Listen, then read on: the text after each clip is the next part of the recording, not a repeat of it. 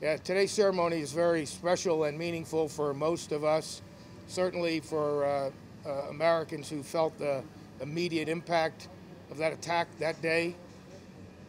We all share in the sorrow and mourning for those who lost.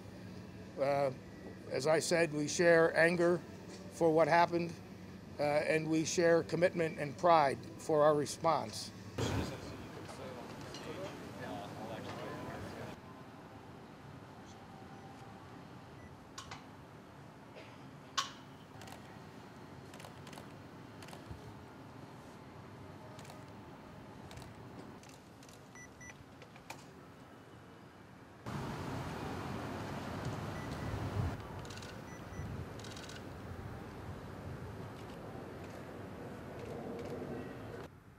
This is what we strive for every day in our mission here, an Afghanistan that can never again be used by violent extremists to plot attacks against Americans and other citizens around the world.